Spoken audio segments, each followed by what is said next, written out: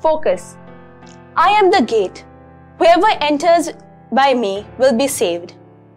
It is said that when someone is subjected to a sudden threat or danger, the body either goes into flight, fight, or freeze mode.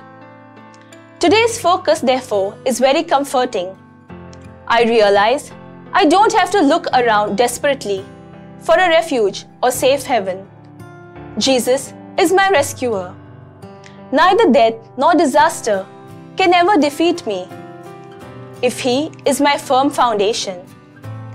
Keeping Jesus at the center of our lives is easy because His words are not a burden so long as we are tuned into His voice. He is the way, the truth, and the life. No one comes to the Father except through Him.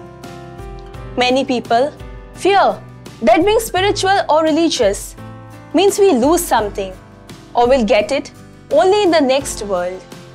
Therefore, one of my favorite verses is where Jesus says He has come to add to our lives, to make them more wholesome, more meaningful, fuller. I came that they may have life and have it abundantly. As the psalmist today notes, our souls are thirsty for God, but somehow we usually search for God in the wrong places, in material, comfort, or positions of power, or by accumulating wealth, rather than in loving service. Fruit. I need to reorient my life, keeping Jesus at the center, so my soul can quench its thirst on His teachings and be saved.